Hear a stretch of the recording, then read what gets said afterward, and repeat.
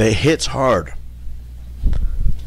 when you have to be alone for so long that you have to figure this out on your own. All because people are afraid of a bunch of sick fucks harassing everybody. And then you realize after all this time, these are just pieces of me. And that means there's nobody else here.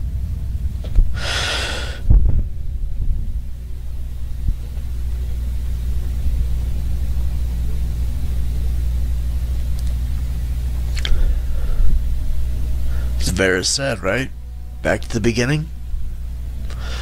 Back to just me. That sucks.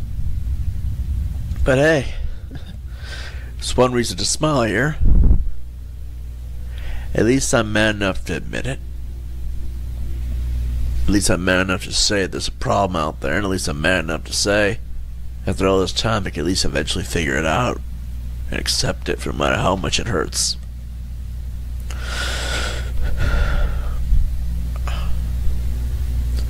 I'm sick of not being able to talk to family because they're afraid of being targeted. I'm sick of not having no friends because everyone out there's a fucking piece of shit asshole after all the things I did for people. And I'm really fucking sick of being this person to self-diagnose and get it right after every fucking time. I really am. I'm sick of being the only one with any balls left. I'm sick of living in a dog shit country that doesn't deserve to exist because everyone out here just lets it burn. And you do. If you're in America, you kind of have yourself to blame for how things have become. But hey, can't shit on you for your beliefs. But what I can do is say, you're a coward. That is America's biggest problem. It's not obesity, it's not mental health, it's not mass shootings, it's not racism. It's none of those things. It's cowardice. America is an empire of lies built off one single sin. Cowardice.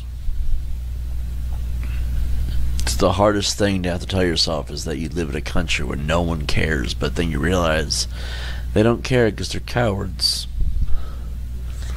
No matter what you do, don't come to America expecting a better life. Not anymore.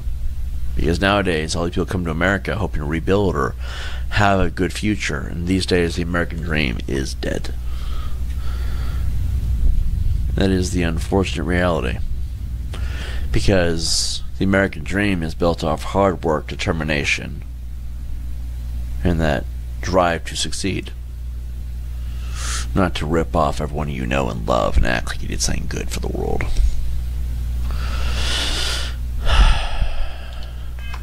It's stupid because all I want to do is play a fucking video game.